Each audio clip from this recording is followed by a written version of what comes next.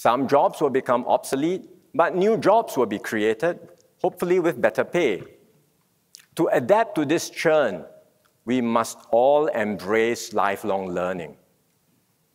Many of us have grown up thinking that studying and learning is all about passing exams and getting the qualifications for a job.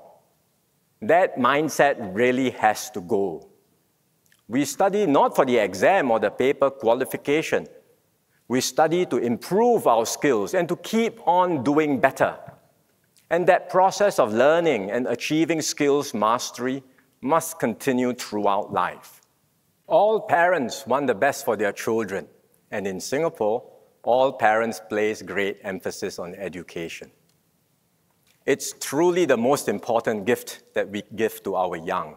We have a solid education system. It's amongst the best in the world. But it's also competitive, and it can lead to anxiety, pressure, and stress. So it's important to refocus on the objectives of education. It's about sparking a joy for learning and helping every child realize their full potential.